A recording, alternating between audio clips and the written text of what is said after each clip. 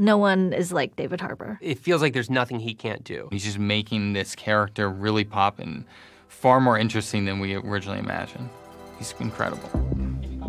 My name's David Harbour. I play Chief Jim Hopper on the show. I emailed the tape to the guys, and it was 2 seconds later. We all knew we had our guy. And he just brought this classic leading man quality that we just hadn't seen in a long time. As himself, he has a gruffness and a charm that is really unique. David was a really fun character in season 2. We got to make him Indiana Jones. What I love about David, and especially his performance, is that it's so natural. It seems like he is Hopper and that he really becomes Hopper when he's in front of the camera. His spaces are fun because out of everyone on the show, I feel like David knows who Hopper is. He has a certain charisma, but underneath that is this sort of feelings of injustice. I think he's very disappointed. I think he's very sad, and I think he's shoved it all down. Had you met him 7 years ago, I think he was a guy with a really big heart. And I think sometimes that still comes through, but there are layers and layers on top of that that are hard to find. That sometimes it only appears in sort of moments.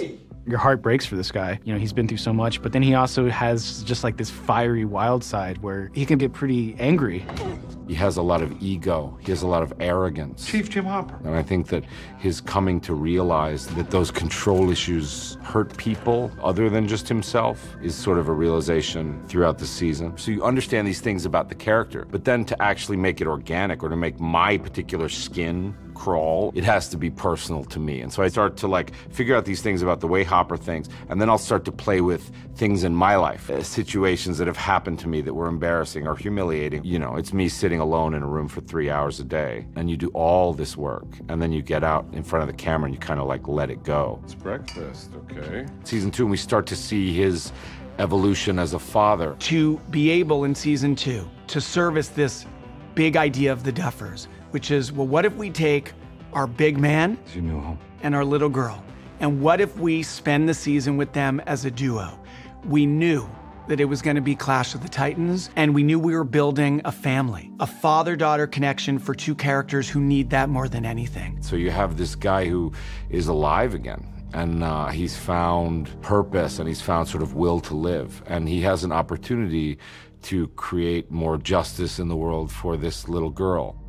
I don't think he can actually view her powers in the same way that other people view her powers, because Hopper is looking at her to be a little girl that he can care for. So when she throws the book with her mind, or when she breaks windows, he can't take that in because it would be too terrifying. He's just giving it back to her as much as she's giving it to him, and all the while she's got these incredible psychic powers, and he seems to have forgotten that. No TV at all.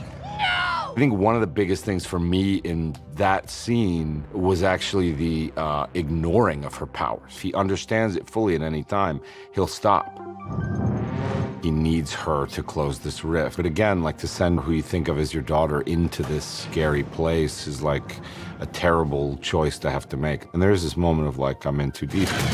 Friday night at 3:30 in the morning, we were all just ready to, go home and have a long weekend. And we finished the scene and we were walking through the woods, and I looked at David, and it was just the two of us walking, and I said, David, I was in such a foul mood 15, 20 minutes ago, and that performance made me feel like it was worth being out here at this time right now. Hopper is our rock, and David Harbour is our anchor. I think, honestly, for the rest of my life, I will always say it was David Harbour that helped me bring out and channel this character.